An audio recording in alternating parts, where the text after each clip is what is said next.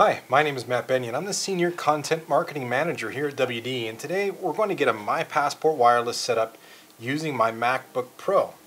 So the first thing we're going to do is take a look at what we get in the box.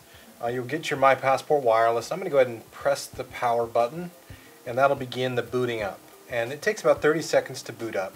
While it's doing that, the power LED on the top will blink white. And the bottom Wi-Fi LED will know this is all done and we're ready to go when that turns blue. Now we include a power adapter as well as a USB cable, and you can charge or connect this to your computer with these, but we do have enough power on a My Passport Wireless right out of the box to get set up. So now that Wi-Fi LED is turned blue and we're able to connect, I'm going to switch now over to my computer. And we're going to change the wireless network to from my WD demo down to My Passport.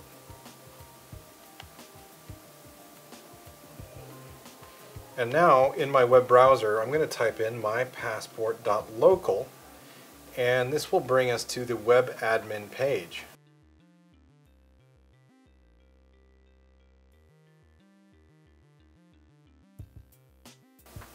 Now, since we've never set this up before, it's going to give me some end user license agreement. I'm going to read through that and click accept. And the next step is that it wants me to create a secure network for My Passport Wireless.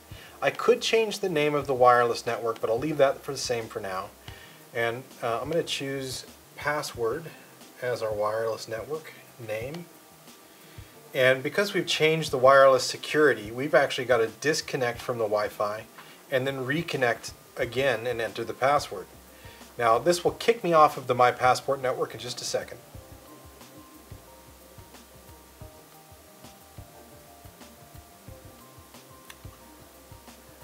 And the My Passport Wireless network should change to show a lock icon to know that it's a secure network. This will take a little bit of time. And now that it's secure, I'm going to choose to join that network, and I should enter a password.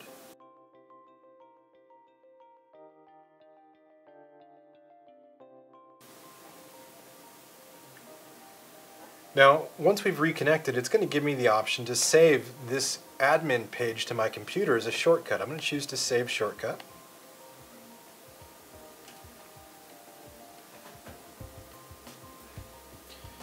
And now we're all connected and all set up. If I go to my Finder, I will see My Passport in the shared section and I'm wirelessly connected to it. But if we go back to the web admin page, from here I can do a few different things, including getting connected to another internet connection. So let me go ahead and choose to do that. We'll go to switch to another network, and it'll discover some Wi-Fi networks around me. I'll choose the 2.4. And now I've got a choice between hotspot and home network. If I was in a public setting, like at an airport, a coffee shop, or a hotel, I would choose hotspot because this adds a layer of security so that all the other computers and devices on that same wireless network don't see all my files and my devices. Or if I'm at home and I want to share with all my devices, I'll choose home network. Today we're going to choose the home network, and I'm going to join my Wi-Fi here. And in just a moment this will be tethered to the internet in a home network mode, so I can share all that content with the entire home network.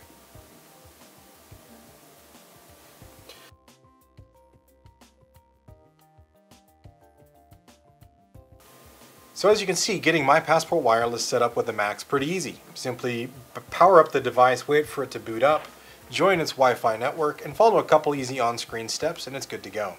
My name is Matt Bennion. Thanks for joining me.